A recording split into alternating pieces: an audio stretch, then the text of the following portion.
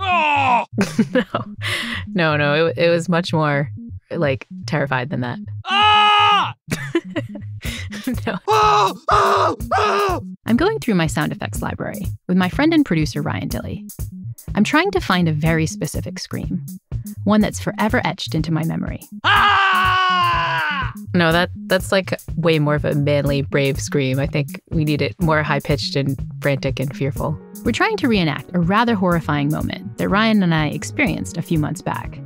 We were working on our podcast scripts, and Ryan needed a cup of coffee. So he headed into the kitchen, and that was when I heard it. I think that's pretty close. I think that was it. Ryan emitted the longest, loudest, and most terror-filled shriek I've ever heard. Apparently, a huge, terrifying rat had run through the kitchen, a rodent that was, at least according to Ryan's retelling, about the size of a large Great Dane or a small horse. I assumed he was exaggerating, and that it was probably just a harmless mouse, the kind we get on college campuses from time to time, especially when there's construction outside. A tiny mouse that was probably now feeling so terrorized by Ryan's scream that it had likely hightailed it out of the house, never to be heard from again. But just as I was explaining that we had absolutely nothing to worry about, the creature that I could now clearly see was definitely not a tiny mouse was back. It raced from the kitchen into the study, around our feet, and then slithered into a heating duct on the wall. But I wasn't worried. Not because the rat wasn't huge or terrifying. It was definitely both. I just knew it wasn't going to be a problem for long. Because at Yale, when these things happen and you need someone to resolve the issue quickly, you just call Marty Gilloran, pest control operator. Marty is like the Terminator for vermin. Within minutes, he was at my house, armed with baits and traps galore.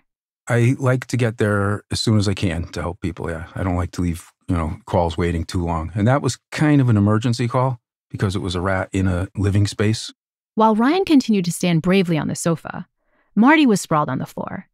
He checked for the rat where we last saw it, face pressed up against the air duct. Marty then set his traps like a general deploying his armies. He strategized about all aspects of the rat's moves. Like, what if the rat retreated here, or made a break for it over there? Within minutes, all the traps were down. And almost as soon as Marty left, we heard... Oh, I got lucky on that one. Sometimes it takes a lot longer.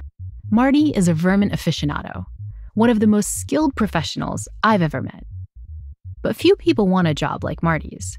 In fact, pest control is usually included in lists of the worst possible jobs in America. Some exterminators face low wages, deal with dangerous chemicals, and spend their working hours in the company of scary critters that can bite, scratch, and sting. I usually get stung about once a year. Kind of just comes with the territory. But Marty, it turns out, is the exact kind of person we should emulate if we want to find the perfect job, or even just to be happier at work generally.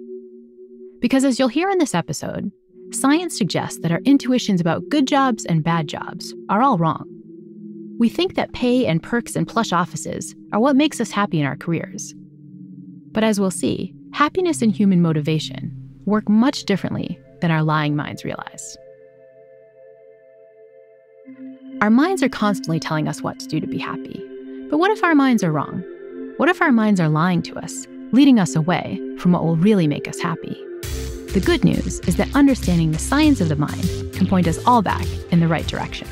You're listening to The Happiness Lab with Dr. Laurie Santos.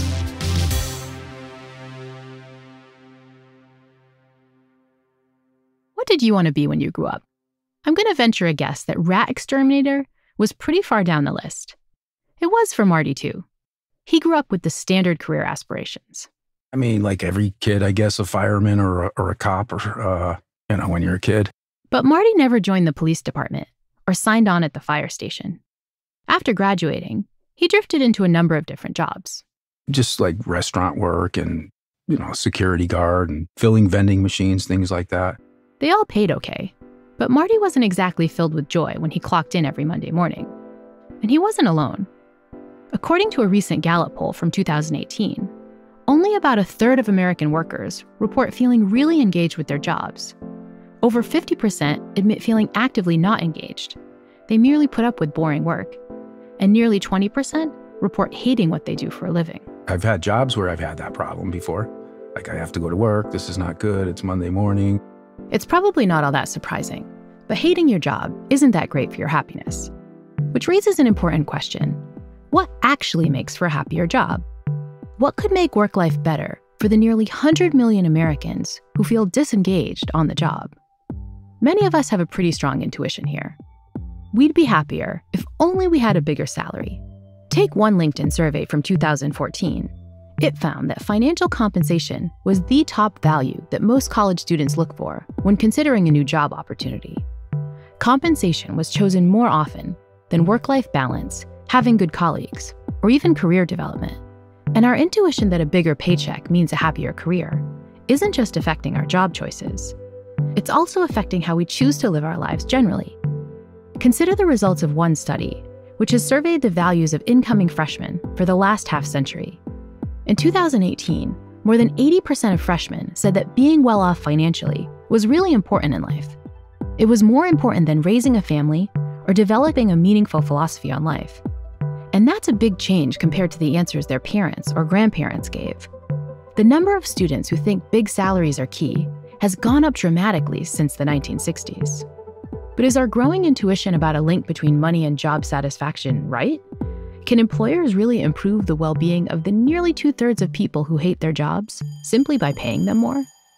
When you ask people what would make their lives better or what would make their jobs better, the first thing they point to is, my life's so good, and if I only made 10% more, it would be perfect. This is Barry Schwartz, Emeritus Professor of Psychology at Swarthmore College and author of the book, Why We Work. People are wrong. This is not the case. Money does buy a little bit of happiness, but it doesn't buy a lot of happiness. We covered this in an earlier episode called The Unhappy Millionaire, but it's worth repeating here. If you're not making a living wage, more money will definitely improve your overall well-being. But if you currently earn $100,000 or more a year, doubling or even tripling your salary won't have any effect on your emotions or your stress levels. Even the super rich can lead sad and lonely lives. For the most part, doing what you do in order to earn a little bit more is putting your energy in the wrong direction. And it can have perverse effects in that if the amount of money you make starts to be the metric you use to evaluate whether you're successful or not and whether you're getting anything out of your work, it's the wrong metric. I've seen so many of my Yale students head in exactly this wrong direction after graduation. They pick a job based only on salary. Sometimes they even choose careers they kind of know they're going to hate just because it comes with a great paycheck. But they soon end up experiencing what's come to be known as the golden handcuffs, that feeling of being stuck in a high-paying job that you absolutely hate. And that's one of the reasons that professions we often think of as good jobs, the most prestigious ones with the highest salaries, think doctor, lawyer, Wall Street investor, the people who have these prestigious jobs have suicide rates that are 1.5 times those of the average population. Higher paychecks are simply not having the positive effect on our mental health that we think. But why are our intuitions about money and job satisfaction so messed up? How did we come to think of more money as the answer to all our work woes? And if a huge paycheck doesn't make a job better, then what does? To get to the bottom of all these questions, we need to turn back to the very critter we started the show with. That's right. The rat. The Happiness Lab will be back in a moment.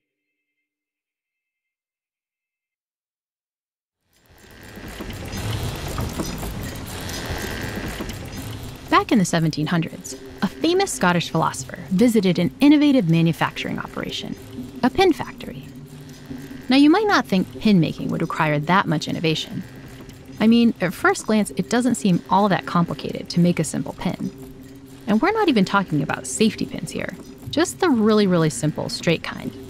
But back in the 18th century, creating each pin was tough. It took 18 individual steps. First, you needed to measure and clip a length of wire, then straighten it. After that, you carefully sharpened one end. Once that point was set, you prepared the other end to attach the head, which involved several steps, like grinding the top to make sure it was the right texture. Finally, the pinheads needed to be affixed, and after that, they had to be placed in a perfect row onto a little sheet of cardboard that holds them. Pin manufacture was a time-consuming business. A worker on his own who did all of those steps, one after another, would only be able to make about 20 pins per day. But the management of the factory figured out how to speed things up. They broke the work up so that each employee only did 1 or 2 steps over and over again. It was this innovation that especially impressed that visiting philosopher, a scholar who later became known as the father of economics, Adam Smith.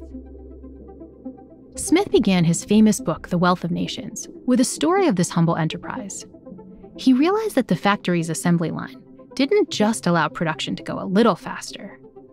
On the day he visited, 10 workers were able to make 12 pounds of pins, so 48,000 in total. That's a rate that's 50 times faster than the traditional method. By splitting up the complex task, Smith argued, management could create way more pins at a much lower cost. And that meant that customers could buy pins more cheaply. And they might even think of new ways to use pins, since they were now so cheap, which might increase the overall market for pins, making the factory even more money. In the end, this simple pin factory inspired Smith's principle of the assembly line, or what he called division of labor. It was an idea that completely changed the Industrial Revolution and paved the way for modern capitalist manufacturing. But as psychologist Barry Schwartz argues in his book, Why We Work, there was a big downside to division of labor, at least for the pin workers. So you're just taking a pliers and straightening wire and handing it off to the next guy. Why would you show up at this job? There's only one possible reason to do this work, and that's for the paycheck. The idea that people need to get paid in return for their labor was central to some of Smith's deeper ideas about human nature. His view was that people were basically lazy, and if they didn't have to work, they wouldn't. And so the optimal life is lying on a couch, eating Doritos, and watching Netflix. So how do you get people off their asses? You have to make it worth their while for them to do things. And they will work as hard as you make them work to get the payoff. What they do doesn't matter, since they'd rather be doing nothing than something. As long as you have the incentives right, you can get them to do anything. Nobody likes working on an assembly line, but Smith's point is that nobody likes doing any kind of work. So break the work up into as efficient and meaningless chunks as you can so that people can do the same thing over and over and over again as fast as possible. And as long as you pay them, they'll do it. Smith's view of humans as lazy paycheck seekers pervaded the entire Industrial Revolution. But it would take more than 100 years before Smith's concepts were tested scientifically. And that's where we turn back to the humble rat. 17 decades after the publication of The Wealth of Nations, a bunch of rats would finally give Smith's ideas of human nature the scientific veneer they needed. My training as a psychologist began in the framework developed by a guy named B.F. Skinner, who at the time was probably the most famous and most influential living psychologist. Skinner invented the famous Skinner box, where you would take a rat and put them in a box and they'd be hungry or thirsty, and they'd run down an alley, or they'd push on a bar and they'd get food or they'd get water. And he thought that by understanding how payoffs influenced the behavior of rats, you would understand what governed all the voluntary behavior of all living things. He didn't care about rats, he cared about people, but he thought that in this little simple environment, you basically were capturing why people work hard in the workplace, because they want a paycheck or a bonus or a promotion. And that's the nature of human motivation, is we do things to get things. This is very much in the spirit of Adam Smith, the father of the Industrial Revolution. Skinner's work finally gave Smith's ideas the scientific validation they needed. His rats provided proof that organisms are in fact lazy, that they needed a reward for getting off their butts, and that they'd probably never find work to be inherently worth doing, or fun. Which means, if you want to get people to work, you gotta give them a reward. But Barry argues that there's a problem with this people are so lazy you gotta pay them view. The problem is, it's flat out wrong. People won't work if they don't get paid, and they need to make enough money to support themselves and their family. But once that's done, that's not really what motivates people. What motivates people is they want to be working on something that matters, which for most of the time means has an impact on the lives of other people, not curing cancer impact. It could be a small impact. They want work that engages them, that forces them to think, to be active. They want work that's varied, not the same thing over and over again. They want work that's challenging. And all those things make jobs good, given a constant pay. These sorts of intrinsic rewards, feeling engaged, finding meaning, getting creative, they make work worth doing. And allowing workers to experience these internal rewards, it turns out, would be a smarter thing for employers to focus on than a paycheck. Because a growing body of research shows that if you want good work done, you might want to try making your employees' jobs a little happier. You want people who show up in the office every day because they want to be in the office every day, and who leave every day feeling like somebody's life has been made better because of what they did. But if that's the case, why do so many careers lack things like meaning or engagement? Why do so many people hate their jobs? The reason, according to Barry, is that employers bought into a self-fulfilling prophecy. They're working with the same wrong theory of human motivation that Smith had hundreds of years ago, that people are lazy and that money is the only way to motivate them. So you create a world in which Smith's vision is true. You create a world in which meaning, engagement, autonomy, control, and challenge have all been eliminated. And then you point to people working in this world and you say, see, I told you, people just do it for the pay. And as Skinner showed, rewards do work. People will do mind-numbing jobs like sticking heads on pins over and over and over. But they won't do it because of the normal human motivations, for meaning or passion, or any of the important things that make us want to get up in the morning. And that worries Barry. The pin factory division of labor still reigns in lots and lots of modern jobs, from boring data entry work to tedious telephone sales, to the workers who have to put buns on fast food hamburgers over and over and over. Essentially, you've created a Skinner box. You've created an environment in which Smith's view is correct because you've eliminated every other factor that might influence people. Barry has also seen this trend emerging in careers that are often considered to be much higher status and more skilled. They're now also filled with the sorts of carrots and sticks you need when people's hearts and minds aren't into what they're doing. Law firms that force attorneys to clock their every second with clients, HMOs that regulate doctors' interactions with patients. Lots and lots of jobs are starting to feel more like a rat race because they're specifically designed to treat us like Skinner's rodents. The biggest irony of this, though, is that by removing meaning from work, you inadvertently make people more miserable. And that means you get less productive, less motivated, and less conscientious workers. Removing meaning can jeopardize a business's profits. And it makes you wonder why it is that people who want to make money are leaving money on the table by creating workplaces that drive productivity out of their workforce. No effort is put into creating workplaces where people want to be. The good news, though, is that there is another path to follow. You can make reasonably unattractive work attractive if you make people feel trusted and important in the work that they do. And that's why I want to turn back to Marty.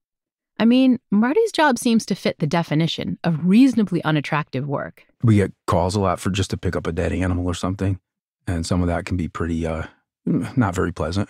In fact, when Marty first got into exterminating, he was focused on the same external rewards that many of us use to pick a new career. I was doing a maintenance work at a local newspaper, and I saw an ad, pest control, company vehicle. That was really cool to me. I was like 20 years old, and they're going to give me a company vehicle to take home. Wow. But if you ask Marty what he loves about this career 40 years later, that company car has little to do with it. I just love the variety. I love you never know where you're going to be from one day to the next. Just yesterday, I was taking a possum off of a roof. I don't know how it got up on a roof. I don't know. It's fun. When Marty gets talking about what he loves about his job, you're in for a really long conversation. Because pest control gives him lots and lots of the internal rewards that science shows us makes his job worth doing, like variety and mental challenge. It's about solving problems, more or less. I remember chasing a bat out of one of the libraries actually here at Yale. Oh, really? And it was rather difficult. We had to bring an extension ladder in and go all the way up to the top of the ladder with a net, and it flew away. And it just went into a vent and never was heard from again. You just never know what you're going to get, and one day to the next. Marty's job also gives him a sense of meaning. Beyond just working through creative solutions to problems, he also gets to help some very scared people. I had a student once that woke up and saw a cockroach on her bedroom door, which was about 6 feet across the room, totally terrified, in tears, wouldn't get out of bed until it was solved. So going there and solving something like that really, it makes you feel good. I get a lot of thank yous from the kids. Marty also gets to help his clients overcome the feelings of shame they have about requiring his services in the first place. I try to explain to them that it can happen to anybody. People get bugs, people get cockroaches, the cleanest environments. It calms them down a bit, calms their fears, and they're less embarrassed. Do you think you'd do it if they didn't pay you? I mean, helping people, yeah, because a neighbor or something that comes over, hey, I have a bee's nest or something like that, and you've had the experience in taking care of it, or how do I get rid of the squirrels in my attic, I think I'd still do it. There's really no other job like it. It's such a unique position. Meeting different people, different problems, every day is different. I do feel grateful and lucky that I'm doing this. Human beings aren't lab rats in a Skinner box. We're motivated not just by monetary rewards, but by variety, challenge, and having a positive impact on other people's lives. These are the things that get workers like Marty out of bed on a Monday morning.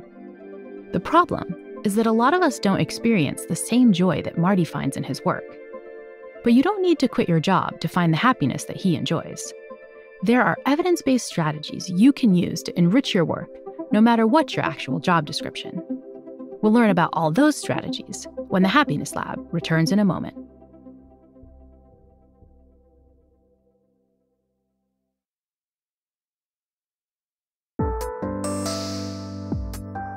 Most teenage obsessions revolve around bands or sports or political causes. Amy Wrzesniewski found herself drawn to something very different, a topic she turned over and over in her young mind. It has taken me a really long time to figure out why it's sort of weird for a teenager to become interested in something like this. What was the thing that had Amy so puzzled? Well, she looked around at the people in her life, people in her family, her neighborhood, in stores and offices, and she saw a vivid and troubling divide. Seeing people who were working incredibly hard, but feeling at the end of the day kind of maybe empty, maybe not too strong a word, about what it all meant, versus people who felt like they bounded out of work every day to come home feeling as though they had done something that really mattered and they had done it well and it had changed people's lives.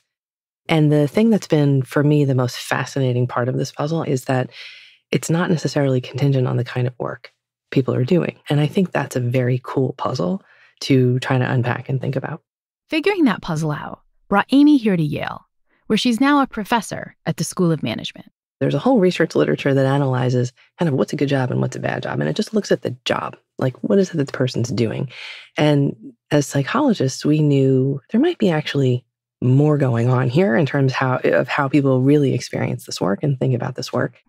Research back in the 1980s had shown that people tend to take one of three orientations towards their work. They either think of it as a job, a career, or a calling. So people who view their work primarily as a job see the work as a means to a financial end. People who view their work with a career orientation see the work as primarily a means to advance within the field or the work or the occupation they're in. It's a stepping stone to the next thing that's going to come. Whereas people who see the work as a calling are not focused on financial outcomes primarily or career advancement primarily, but instead are primarily focused on the work itself. They see the work as an end in itself. These are people who, again, if they hit the lottery or something like that, feel so deeply about the work that they're doing, feel fulfilled by it, feel like it's a contribution that they would be more likely to want to stay involved in it. And interestingly, they see the work, regardless of what the job is, as contributing to the world in a meaningful way to make it a better place. But the question that fascinated Amy was how a person comes to consider their work a calling. You might think the way to test this question would be to study professionals that we typically think of as well-respected. Surgeons, concert pianists, podcast hosts, that kind of thing. But Amy did something different. She studied how positive work orientations develop in seemingly not so great jobs. We were really interested in understanding the experience of people who clean in hospitals, so hospital custodial staff. The duties of a hospital janitor are easy to sum up. Mop the floors, sweep up, wash soiled bed linens, dispose of garbage bins filled with hazardous waste. It's not fun stuff. These sorts of positions don't require much previous experience or formal education. Becoming a hospital janitor is considered neither glamorous nor all that skilled. But Amy wasn't interested in what the typical person thought of this work. She was interested in how the cleaning staff themselves described their roles. So she just asked a group of hospital workers, "How skilled do you think your job is?" It's a simple question, except it yielded two really different answers. We had one set of participants who said it's not very skilled at all, and we had another set of participants who reported the work was really quite skilled. Amy figured she must have inadvertently tested two kinds of staff members, ones with different duties. Maybe one group had more senior janitors or more specialist roles, but that turned out not to be the case. Nothing about the structure of their job explained this difference. So Amy dug a little deeper. Those who considered themselves unskilled were generally dissatisfied with their jobs. They were part of that 2/3 of Americans who were disengaged from their work. But the staff members who saw their job as requiring skill absolutely loved what they did for a living. Many of them even saw it as a calling and acted accordingly. They were meant to be kind of wafting in and out of spaces and making sure that those spaces were clean. They were instructed to not interact with patients. And what we were finding was they were engaging in enormous amounts of patient care and attentiveness to what was happening with patients and their families, what it was people might need. They really engaged the job sort of quite differently and saw and described what it was that they were doing there as helping patients to heal. Amy calls this technique job crafting, the art of redesigning the specific work you do to match your personal strengths and values, and thus amplify the sense of meaning you get from your job. One of Amy's favorite examples of job crafting came from a janitor who worked on a unit caring for coma patients, people who were severely ill, fully unconscious, and in need of a miracle. That staff member did the usual duties, mopping and tidying, but she also did one additional task that wasn't strictly part of her job description, and that no one had told her to do. She would take the artwork off the walls of the hospital rooms in this unit and switch it around to just sort of mix things up.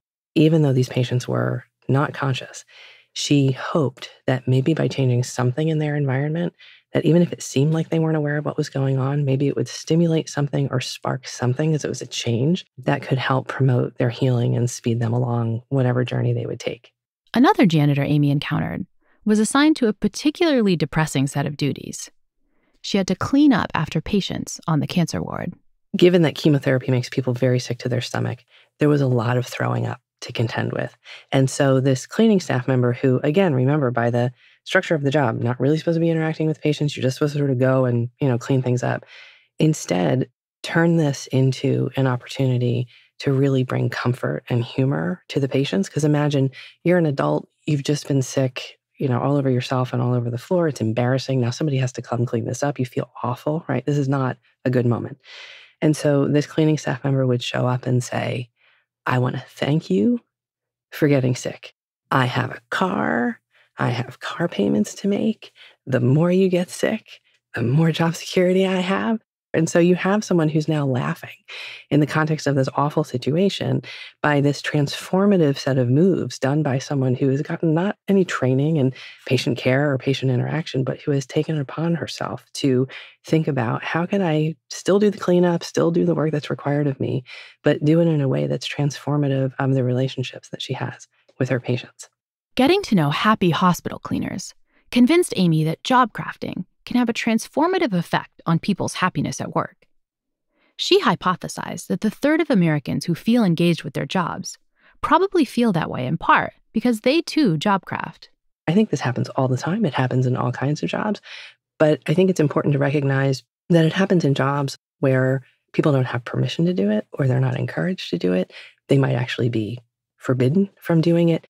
We'd all be better off if we just granted people more autonomy to bring their strengths into the work that they're doing, while trusting them that they will keep in mind the things that they're responsible to do sort of for the organization.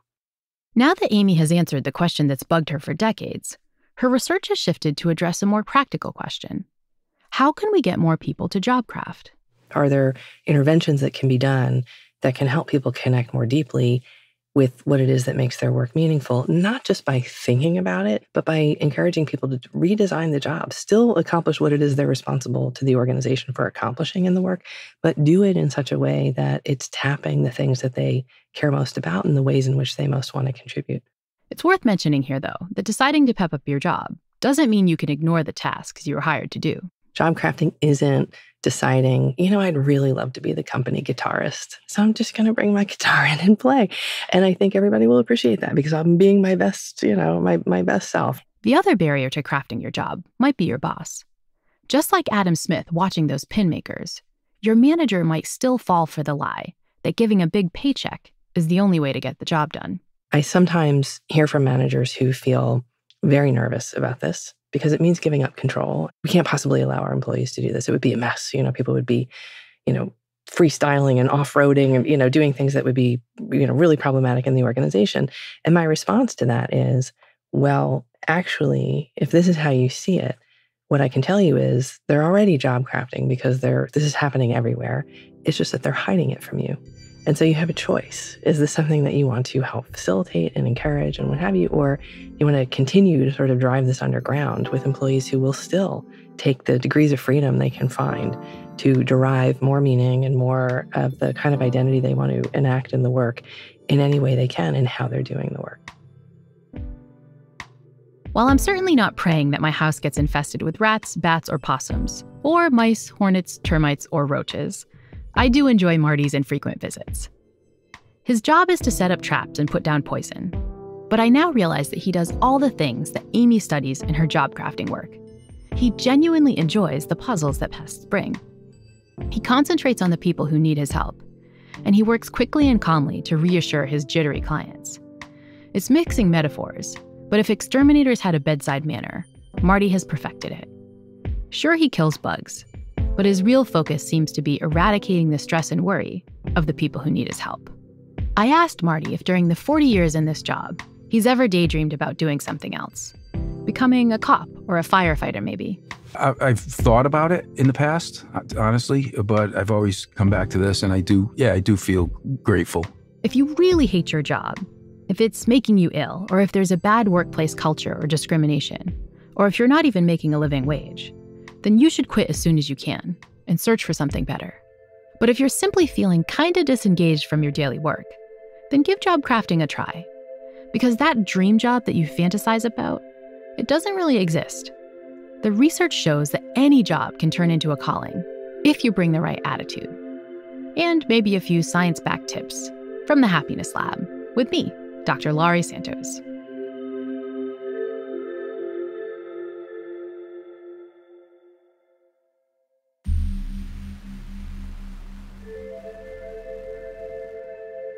The Happiness Lab is co-written and produced by Ryan Dilley. Our original music was composed by Zachary Silver, with additional scoring, mixing, and mastering by Evan Viola. Pete Naughton also helped with production. Joseph Friedman checked our facts, and our editing was done by Sophie Crane McKibben. Special thanks to Mia LaBelle, Carly Migliori, Heather Fain, Julia Barton, Maggie Taylor, Maya Koenig, Jacob Weisberg, and my agent, Ben Davis. The Happiness Lab is brought to you by Pushkin Industries and me, Dr. Laurie Santos.